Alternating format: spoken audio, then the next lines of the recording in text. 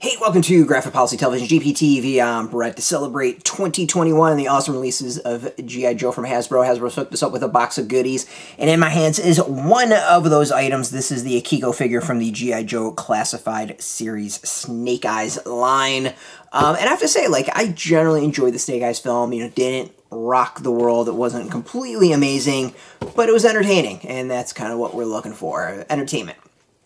The figures have been really solid. I think they've sent us everything that's been out so far, and you know what I've done the reviews for have been really good. I think there was Baroness, Storm Shadow, and Snake Eyes, and every single figure so far was really solid. Like I liked them. This has been a good line of figures. As a whole, I've been loving the G.I. Joe Classified. G.I. Joe was one of the line of toys that I used to play with when I was a younger child, and you know, it definitely has some fond memories, so it's kind of fun to go and play around with this new line of figures. As always, I like to do a stand test to see how well the figures go on their own. You can see very little issues with this one. Let's do the movement of joints. We got up and down with the foot, a little bit side to side. The foot does twist. Knee is double jointed. Upper thigh is, we get some movement, which is cool. And the leg is, yeah, full range of motion like you'd expect. Let's go with the waist. Some decent movement of the waist, a little bit up and down, not a whole lot. Head, side to side, up and down, really good movement there. And let's look at the arm, up and down. Pretty good, even with the costume being over, is got some good movement. Elbow, it does look like it is a single join, or single bend, not double jointed. And the wrist, side to side, a little bit back and forth, but not much.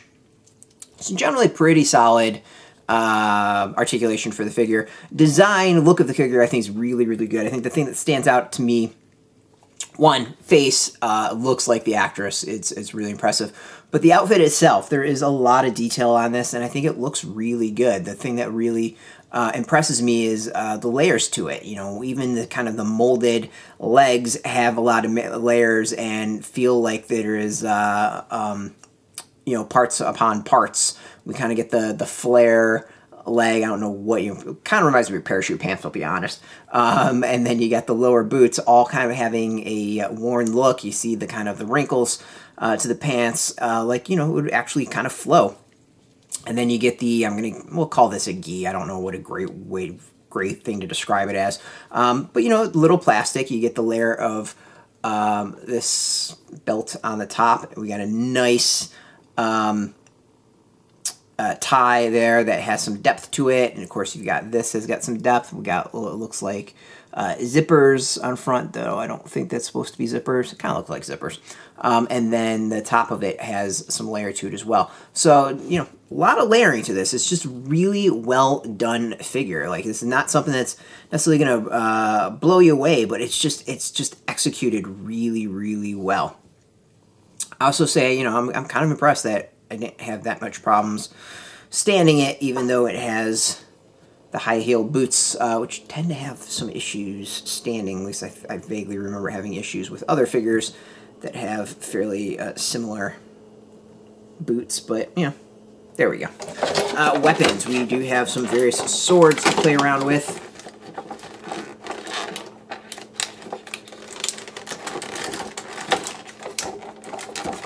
Let's get them out.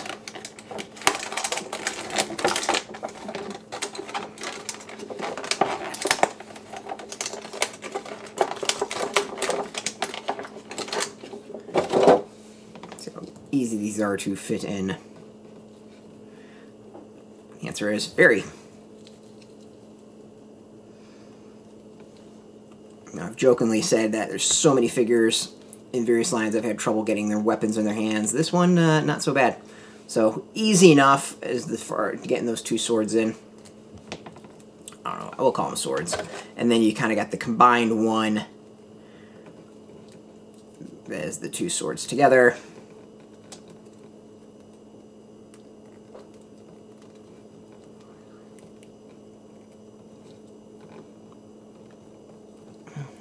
let's go this way. There we go. That's actually way easier than what I was doing it. I was making it more difficult than it needed to be. We get the double one together. Let's see if we can do... See if we can do a cool pose with both hands on. Yep. There we go. That's actually not, that's kind of cool. I like that. That's some solid work. Overall, nice figure. This is a pretty solid rendition. A great addition to the line. Character looks like the actress. It looks like on the screen. Overall, well done. This is really, really solid. As I keep on saying, not gonna blow the world away, but it's really, really good. I think my only knock is there's nowhere to put the swords. I would like something somewhere to put the swords, like a backpack or something. Just give me that. But that's about my only knock to it. Overall, not that bad. You can go get this now out in shops.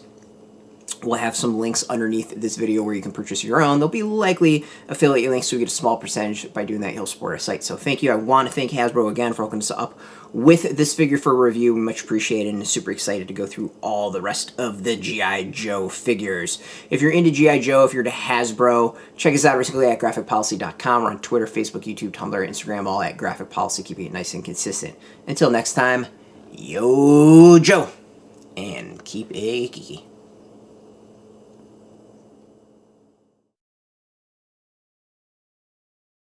Hey, thanks for watching the previous video from Graphic Policy Television. Just by watching, you help support our site. Thank you so much. Now, if you're watching these videos, you probably care about geeky things like movies, television, comic books, toys, games, video games, you name it. You can go and subscribe right now to our YouTube channel to stay in touch and catch all the new videos, or check out our website at graphicpolicy.com. There's a nice link on this end of the video. But as always, thank you for watching. Keep on rocking and keep it geeky.